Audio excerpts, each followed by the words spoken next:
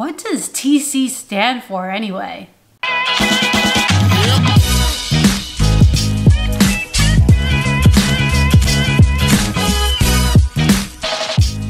Good morning, YouTube. What's up, guys? Hope you're safe and healthy and doing okay. Today I'm really excited because I'm giving you my full review of the New Balance FuelCell TC. Finally.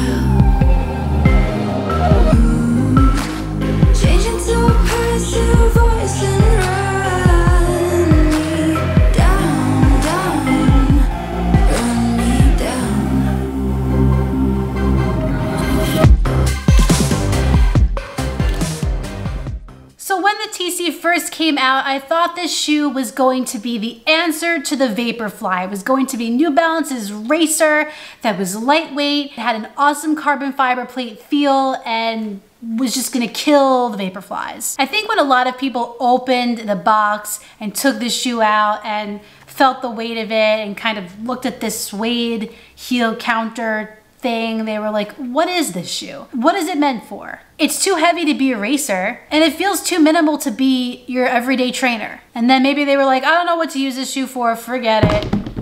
Let's just use the Vaporfly. But I think it's really important to note that this isn't exactly a racing flat, and it's not exactly a daily trainer. The TC can be used for all of those things. It's not just the shoe that you lace up for race day. It's the shoe that you can lace up for race day, but you can also do those tempo workouts in. You got me? If you're unfamiliar with my full reviews, let me give you a rundown. First, we go over the specs, then the upper, the midsole, the outsole, and then my conclusions of the shoe. I'll rate it out of 5 stars, so if it's the best shoe I've ever worn and that's it for me, I'm retiring from YouTube and that's the only shoe I'm ever gonna wear for the rest of the time, then it's gonna be 5 stars. And if it's the worst shoe I've ever worn, I'm gonna throw it in the trash, I'm never gonna think about it ever again, it's gonna be 1 star. Then at the end, I'll throw up a screen with the pros and the cons so you can get a visual idea of what I liked and disliked. So enough of that, let's start talking about the TC. The FuelCell TC is 7.3 ounces for a women's size 8, but for my big foot, size 10.5 women's, it is 9.1 ounces. The TC has a drop of 10 millimeters with 36 millimeters in the heel and 26 in the forefoot. And for all of you who are gonna wonder, yes, for me, this shoe fits true to size. The FuelCell TC uses a synthetic mesh, which is breathable and lightweight, along with some suede in the collar of the heel and around the eyelets of the shoe. There's also this dot printed New Balance logo here, which I don't think there's any function to it, just for design, but it looks nice. So the upper of the shoe is interesting to me. I feel like we start out in the front here by the forefoot and kind of in the midfoot with like a racing flat type of upper. It's really breathable, it's really thin. And then as we kind of go backwards into the shoe by the heel, we have this really sturdy and stable heel counter and a little bit more material, and it starts to kind of look a little bit like a daily trainer. As far as the material goes that the upper is made out of, I didn't have any problems with hot spots or breathability or issues like that. In fact, around the forefoot and midfoot, I felt dialed in and snug without feeling claustrophobic. And while it doesn't have a pull tab, it does have this flare outward, and we'll give them that. But there are a couple things about the upper that I didn't really like. The tongue is really thin and it's kind of short, so it was slipping inside of this shoe every single time I ran. Especially in the left foot, I noticed my tongue would be all the way down here. No matter how much I cinched the laces down and whatever kind of sock, thin, thick, didn't matter. It would always slide down or fall to the side, and I didn't really like that. I feel like this shoe is really nicely done, a solid premium shoe, but the tongue kind of feels like an afterthought to me. Another thing to note about the FuelCell TC is that it's pretty narrow. Like I always say, I have a narrow foot, so I didn't really have any problems, but it's not all about me and my problems. It could be about you and your wide foot, and if you're trying to get into the TC, you might not be so comfortable. It kind of creates a lack of stability, which we'll get to a little bit later. Other than that, over the course of 50 miles, I haven't seen much wear. There's no seam splitting, there's no holes in the upper. It's not bad.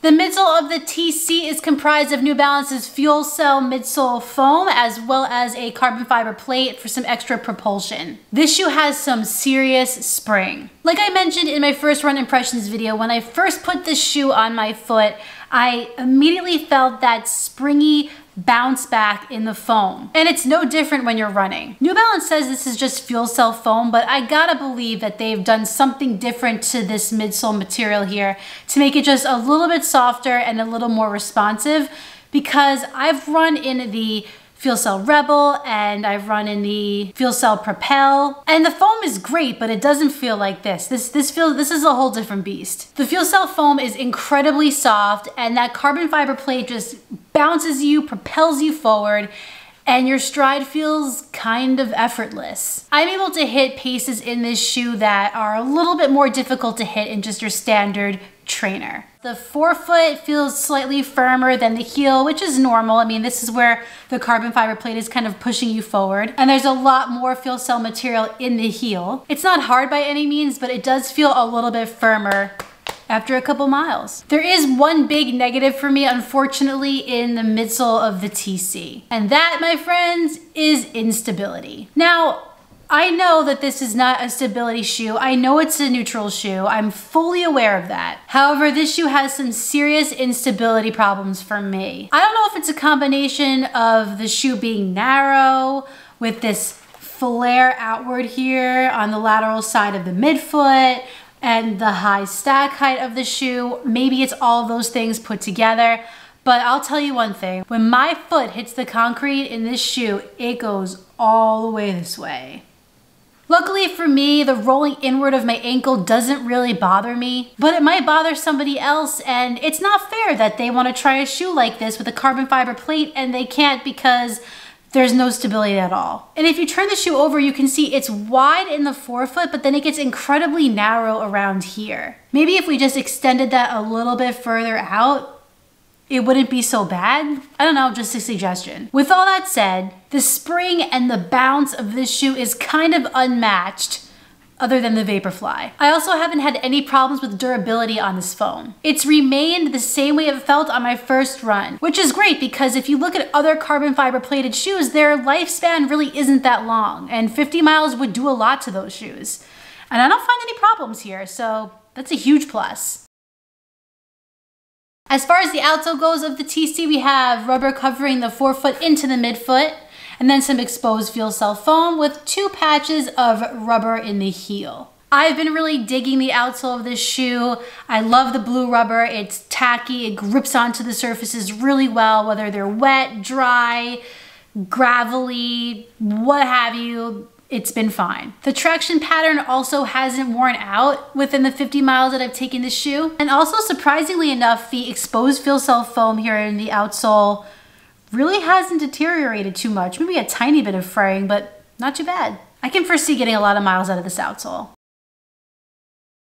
This is definitely one of my favorite shoes so far in 2020. I have genuinely enjoyed picking this up day after day, putting in the miles, whether it's 5, 3, 7, what have you. I really like this shoe. And I think it's so great because of its versatility. On New Balance's website, it says that this shoe is fast enough for sprints and durable enough for marathons, and I'd have to agree with them there. And for that reason, I'm giving the New Balance FuelCell TC 4 out of 5 stars. I had some issues with it, of course, but overall I think this is a really high performance shoe that can benefit people doing all kinds of distances. On runningwarehouse.com, the New Balance FuelCell TC is $199.95. And a lot of you are probably like, oof, forget it. But hear me out here. For a shoe that feels like the Nike Vaporfly, which is $250, mind you, that can do anything from 5Ks to marathons, anything in between, you name it, the TC can do it. I kind of think $199.95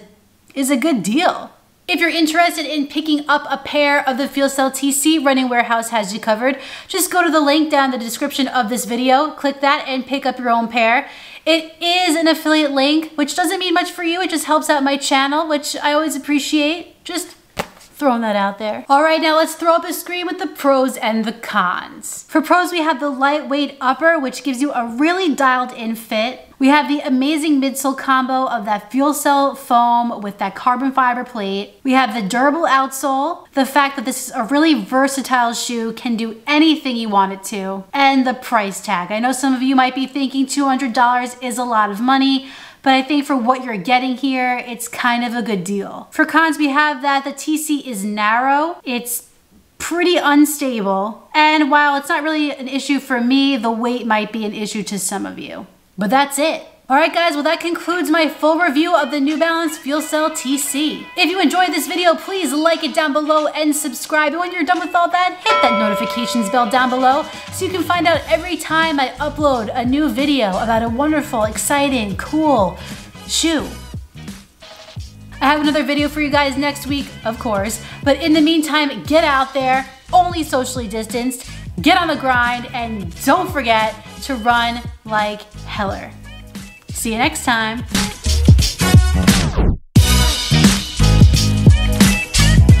First I go through the specs, then we do them.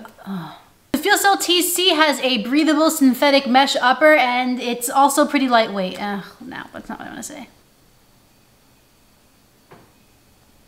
It's a lot easier for me to hit high. And I'm well aware that shoes that are tempo...